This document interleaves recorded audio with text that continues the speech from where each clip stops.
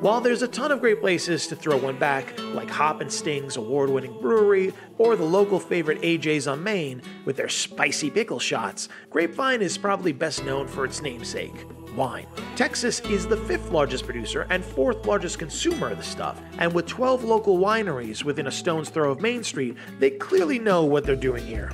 Once a year, they celebrate their panache for winemaking at their annual Grape Fest, where the town is taken over by a bacchanalian carnival. Buying a ticket to the festival gives you access to some amazing grape where you can sample local and foreign wines in garden-like settings. There are magical bubble lounges where you can sip on bubbly while being serenaded by beautiful music. You can even take part in the People's Choice Award where you can sample over 100 local wines and put in your ballot for the best. If you think that sounds like a lot, well, cheers! Cheers! Cheers! Cheers! Cheers! Well, it is. It's hard work, but we do it for the people.